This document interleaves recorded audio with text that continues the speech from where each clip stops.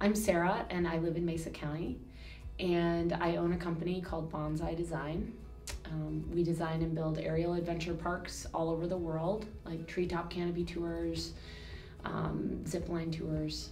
We started our company in Mesa County, right here in Grand Junction, in 2005, and we were just in the basement of my home. I worked while my kids napped, and my husband and my brother worked in the field installing our courses. And we have been really lucky enough to grow our business here.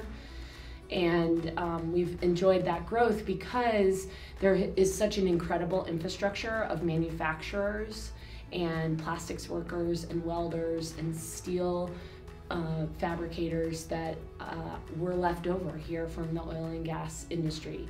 And so we have this great asset in these subcontractors we work with, and they've really helped us grow and scale our company and do some really large scale projects that we're super proud of.